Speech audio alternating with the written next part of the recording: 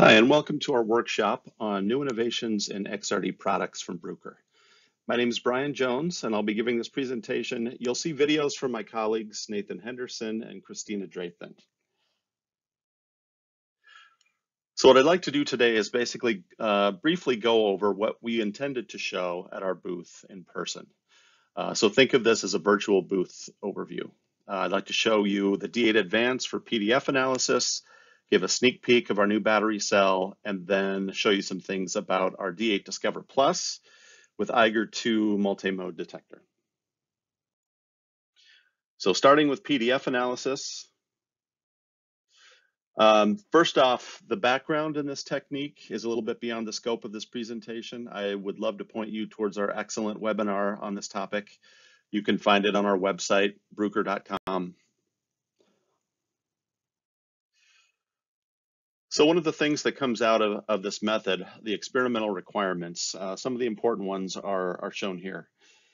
So data acquisition to the highest possible Q, and that basically means I want to get out to the highest possible 2 theta angle while also using the shortest wavelength I can.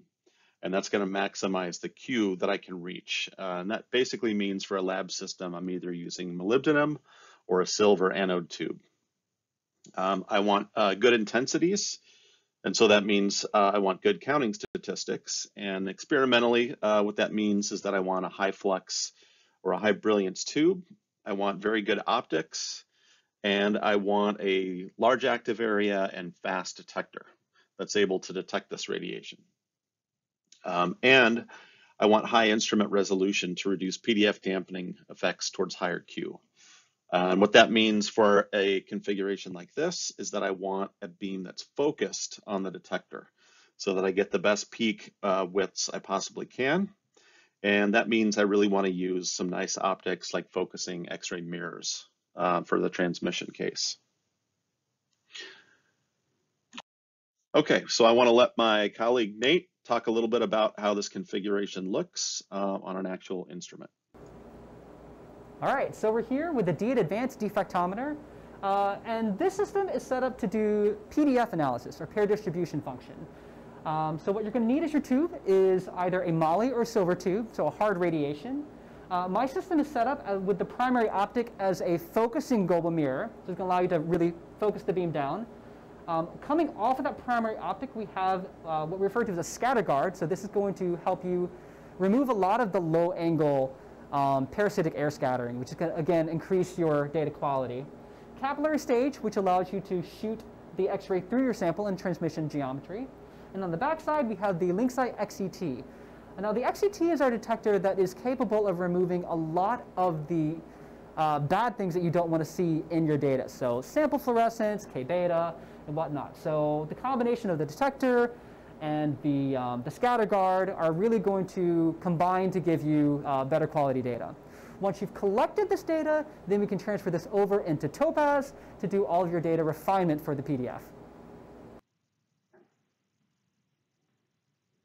Okay, and that takes care of PDF analysis.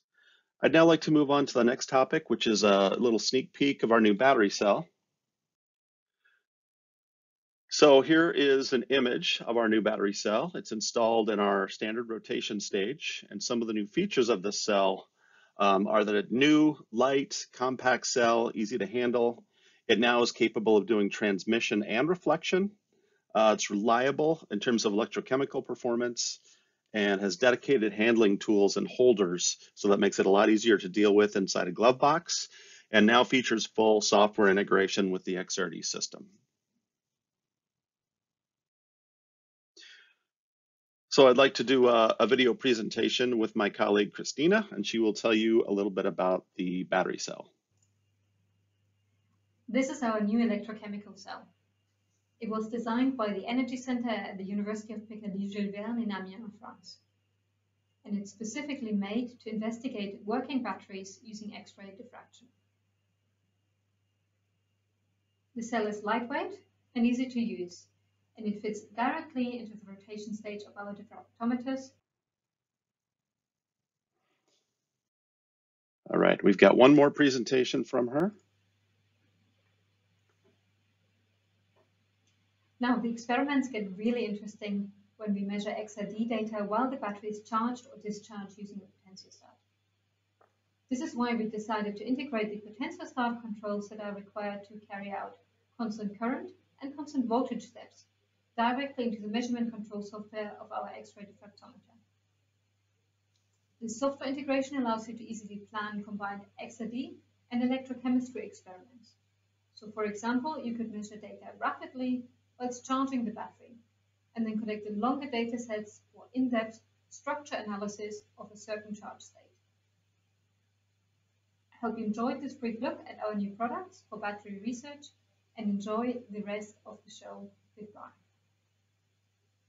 I hope you enjoyed this brief introduction to our new products for battery research and enjoy the rest of the show. Goodbye.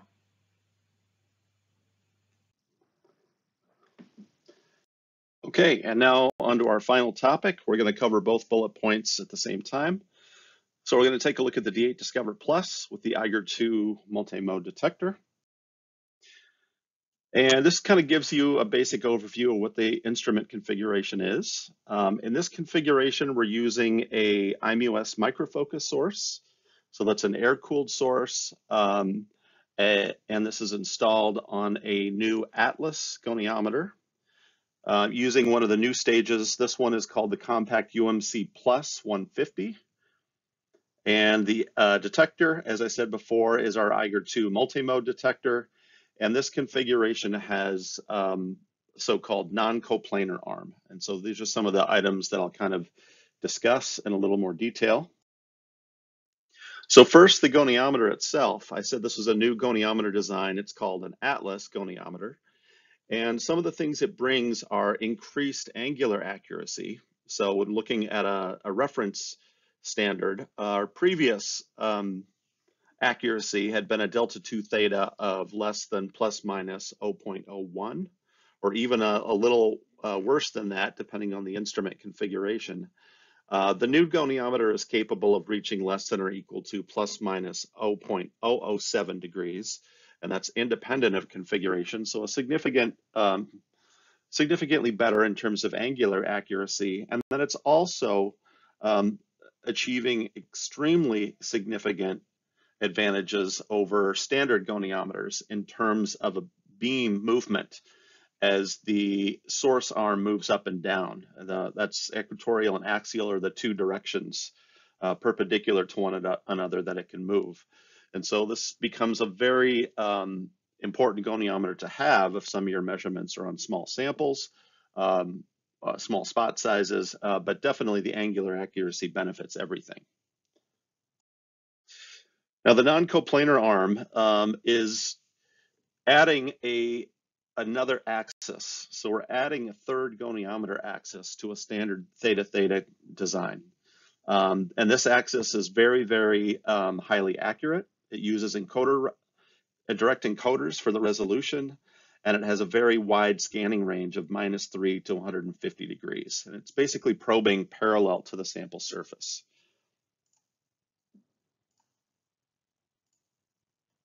So this gives you an idea of kind of what the theta-theta movement is, the non-coplanar arm movement.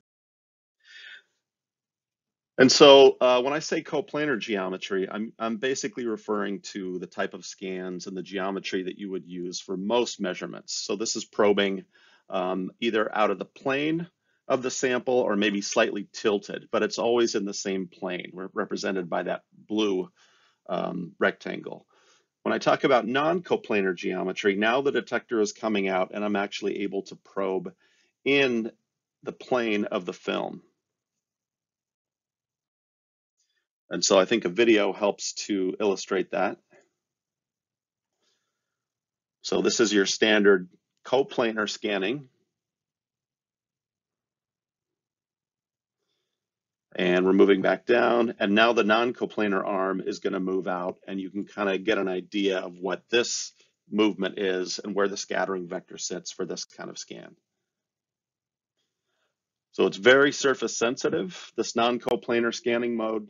And it really allows you to see interesting things in the plane of your film that can be very, very thin. All right, so the final piece of this I really wanted to highlight is the IGER2 Detector. So the key benefits here, first off, it is a breakthrough sensor design. It's part of our collaboration with Dectris, has very good active area, the highest count rate of any other detector in its class, and it has exceptional angular resolution. That means the pixel size is quite small and supports all common wavelengths used in a lab system. But beyond just the detector performance itself, it's highly integrated with the D8 Discover. That means tool and alignment-free coverage adjustment, seamless software integration, and this detector really can adjust between 0D, 1D, and 2D with just the click of a button in the software. It's very easy to use. So finally, just to give you some numbers, outstanding active area, it's about 77 millimeters by almost 40 millimeters.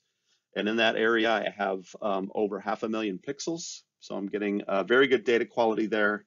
I can move the detector very close for large angular coverage and move it further away for better peak resolution. Very high dynamic range. So in most cases, I don't need to use any sort of a rotary absorber or any type of plug-in absorbers. And it's got very, very low background. It's a true photon counting detector. And finally, that exceptional angular resolution I talked about, this is that 75 micron pixel size, really optimized for best resolution and charge sharing effects. So you get the best quality of data possible.